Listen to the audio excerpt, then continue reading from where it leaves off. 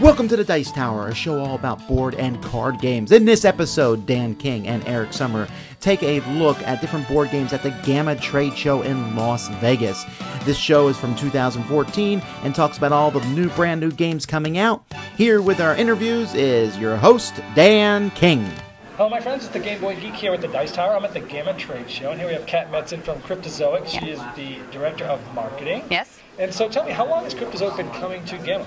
We've been coming to GAMA since the company started. We just celebrated our 4-year anniversary, so this is probably our 4th show. 4 in a row? Mm-hmm. And what brings you here time and time again? What's the value that you find here?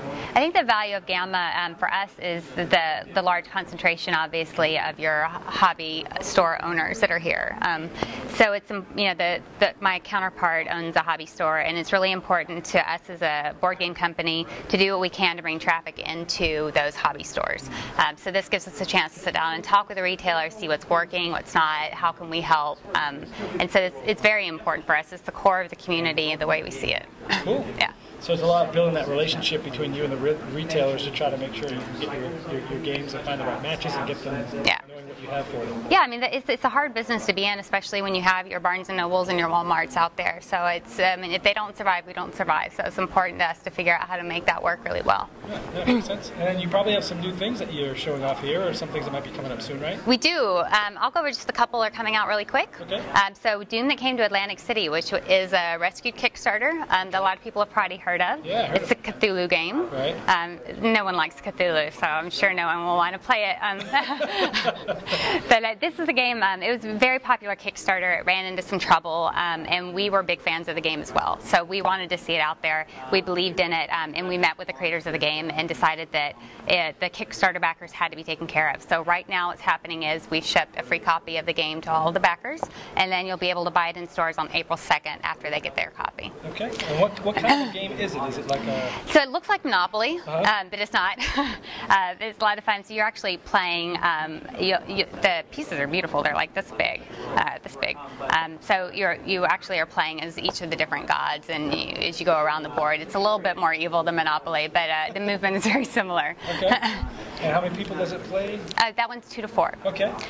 And then, so also coming out on the same day, April 2nd, is an expansion to Walking Dead: The Best Defense board game. So Walking Dead, the original one, is still our top-selling game out there. And if people don't know what type of game that is, what type of game is that? So Walking Dead really is very much taking you through the TV experience of the game. So in Best Defense, we added cooperative play. So I'll just skip to what's coming out, which is the Woodbury expansion. If you're fans of the TV show, you know Woodbury. So this is going to be another location that you add to the game, and it adds the governor, and that jerk has a lot of resources and is really powerful. So either you can play him as an NPC, and you're trying to and he will mess with you as you're playing through that location, or what we've added is you can play as the governor, which adds a 5th player to the game, and 4 players have to try to defeat him, which is my favorite way to play because I really hate that guy. So if you're fans of the show, one thing about Walking Dead, I think that's made it so popular is that every inch of it is steeped inside the game, so you really feel like you're in the TV show. A no-brainer, right? And what else you got? I would say probably right after that is our Adventure Time Card Wars booster packs that we announced. So Adventure Time Card Wars, based on the TV show, was an unexpected hit for us. We hadn't intended on coming out with booster packs.